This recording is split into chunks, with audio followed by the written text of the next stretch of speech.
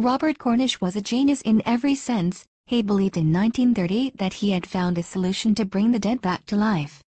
He would place the corpses on a swing and after injecting them with adrenaline and anticoagulants, shake the corpses to get the blood flowing again. The Cornish method worked for dogs that had died naturally. Of course, the dogs that returned to this world were blind and suffered from many brain problems.